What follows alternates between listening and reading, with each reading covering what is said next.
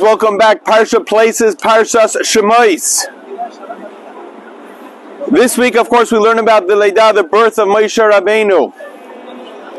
The Chida writes, Lo kam b'Moshe ki Moshe ad Moshe. The Chida writes that there was no one as great as Moshe Rabbeinu until the Rambam. Tonight, Thursday night, Friday, Erev Shabbos Kodesh, Parshas Shmois, is also the yard site of the Rambam, and I'm coming here live to you from the kever of the Rambam in Tiveria, where there's a Hilula going on. Thousands of people are coming here to daven at the kever of the Rambam. The Rambam, of course, was a tremendous lover of Eretz Yisrael.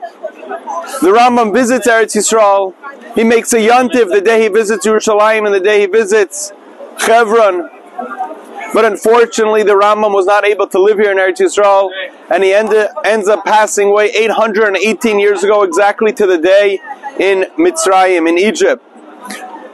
According to the Mesorah, the Rambam's body is then brought here to the city of Tiveria, where he's buried,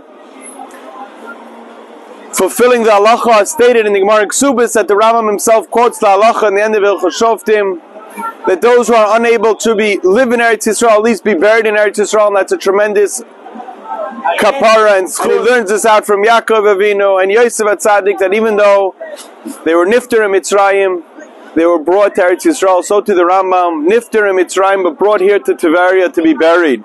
May we be zeiche to live in Eretz Yisrael and follow in the way of the Rambam, as he writes, Einoi doime, someone who lives here, kol totoi mechayim. It's not doime, those who live here during their lifetime, that those that are only able to be buried here. Everyone have a great Shabbos. Kol tov. Bye-bye.